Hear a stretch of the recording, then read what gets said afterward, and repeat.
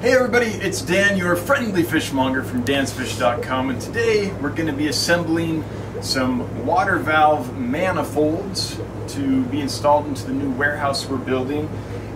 These are the manifolds that we use currently in the annex and the basement. They're these little plastic things, and the process you go through to install these is about the same as what we're going to do for the warehouse, but for the warehouse we need these big boys. So it's a much larger outlet, so we can put enough water into the tanks as we need to keep the flow rate high enough in the aquariums that hopefully we don't have to do any filters in them. So what we're trying to do is do enough flow rate through the tanks that we don't have to filter the tanks. These little guys aren't up to the job. There's just not enough capacity in these small outlets on them, so we're using these bad boys right here. So at scale we'll be doing about 1 million gallons of water through the warehouse a day, and that's why we need kind of these heavy duty valves.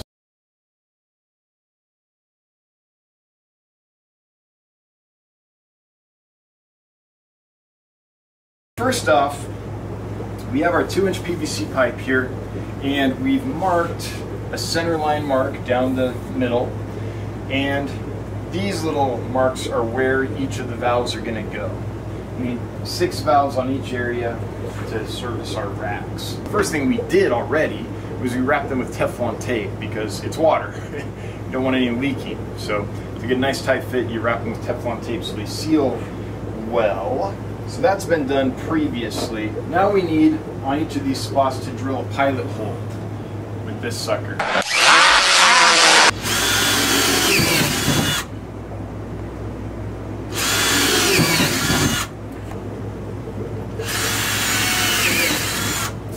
Alright, now what we have to do is thread them out. So this will cut the threads into the pipe that we then screw these into. So right now it's just a smooth bored hole. Got to make some threads there for those to grab onto.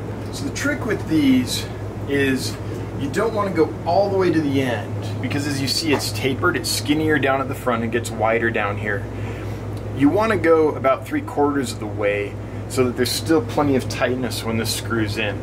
Now you probably could go all the way and it probably still work, but I feel better when this is nice and tight versus if I went all the way, it'd be a little bit looser in the hole there. We don't want that. This is nice and slow and straight in. And then you stop and you reverse it.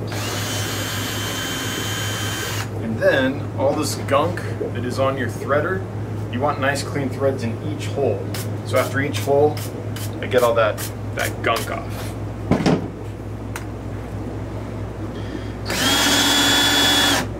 Nice and straight, we're about 3/4 of the way, reverse it.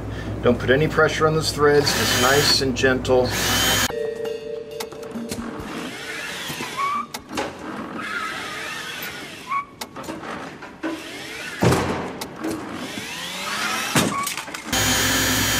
Pull it out. This is plastic, you could strip it pretty easily. And then all that stuff, you don't want that to affect how well the next threads do, so get it off. It's a bit of a pain, but that way you get a tight fit.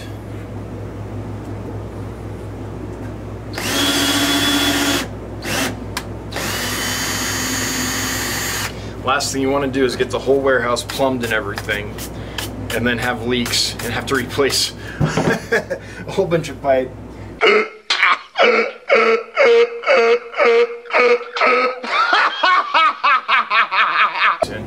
So right now we're using these little guys. So to show you how this system works, let's go over and let's look at some aquariums here. These black valves in the PVC here run down to these aquariums.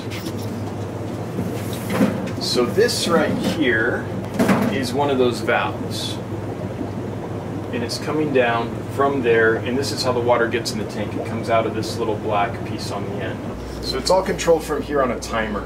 And at night, there's a water change that automatically changes. Right now we do about a 33% water change in each tank every night.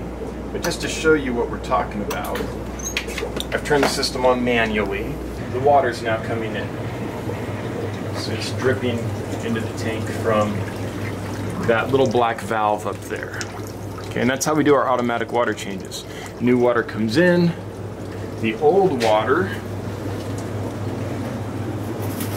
Now I know a lot of you know what an auto water change system is, but I assume there might be some new folks. So I'm just showing what this does. The old water goes out this. This is a bulkhead with a strainer on it. So new water comes in, old water leaves, and that's how we get the water changed in the tanks automatically. So what we're doing now is the same thing, but beefier, basically. More capacity. So when we do the warehouse, instead of just changing a little water every night, we'll change water constantly. It'll be constant flow through, and each tank will get more than, if it's a 40-gallon tank, it'll get 60 gallons, 65 gallons an hour, let's say. So it's changing itself out more than once an hour. And the hope is that with that kind of flow, we can keep the fish really, really healthy and not need filters or anything. It's just like they're an extension of the river that we're building the warehouse on. They're called basically water manifolds or water valve manifolds, so we can change water efficiently at the warehouse.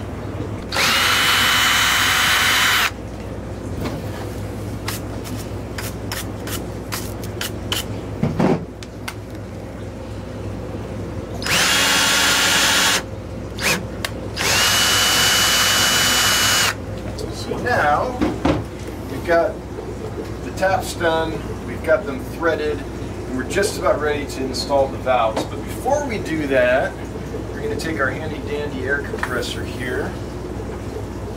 Next thing we're going to do here is just clear up the side a little bit.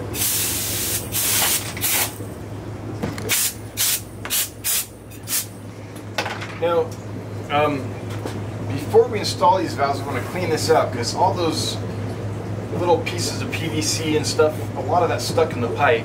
If you don't clean it out, you put your valve in and then you turn on the water, it all comes in and clogs your valves. So we're going to blow these out. I didn't do that the very first time I ever did an auto water change system. And I was like, why are they clogging? And I'd pull them out and there'd be little pieces of PVC pipe in there. And it was like that for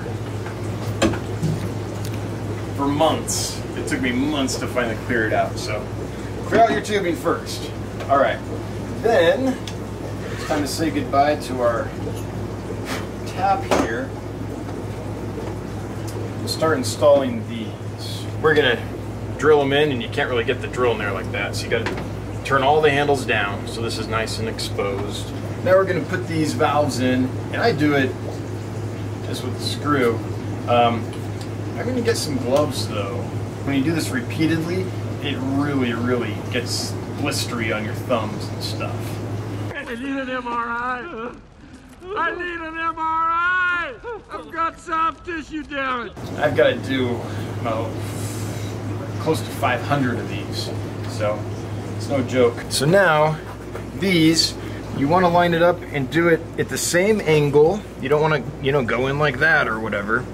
And you'll find it, if you do it right, you'll feel it, it'll just grip in.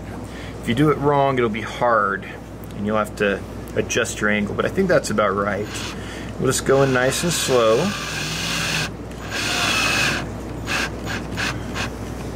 And that right there is as far as I'm going to go for now. So that is the first one down. 17 more to go in this pipe, and I don't know, 30 more pipes to go, something like that.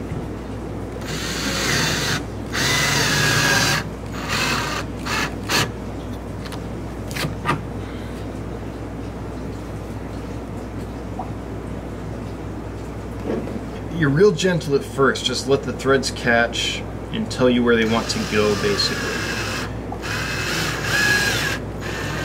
All right, so I can feel the burn a little bit here, where I'm pulling on this and turning these in, so I'm gonna get some gloves. I'll be back. That's better. Now we're ready to go, I don't know, rob a mansion or something. Boy, that escalated quickly. I've tried all kinds of work gloves. I've tried the strong leather ones and things, and I keep coming back to these little leather driving gloves. They don't last as long, but I can feel through them well and have the dexterity I need to do kind of finer work I guess. So I go through them, like I'll burn through 3 or 4 pairs of these by the time the warehouse is done, but it's more comfortable and I can do the little tiny delicate work better. Now if this was the only pipe I was doing today, I wouldn't need the gloves, but I'm going to be doing lots and lots and lots and lots of these. So if I don't do this now, by the end of the day I'll have big blisters and my hands will be all sore. Before you do this, make sure you measure. I forgot to do that in the past before, not on this build, but you know, years ago. And then you don't have room to turn these. You like hit each other. So if you do it right here and you try to go, you can't, because it'll go boom, right? You can't actually get the valve in. So make sure you're giving yourself enough space that when this is closed, it can still spin without hitting the other valve. It's kind of, you have to be a little careful because you're dealing with metal and plastic, right? So the metal will easily strip the plastic if you aren't gentle and careful.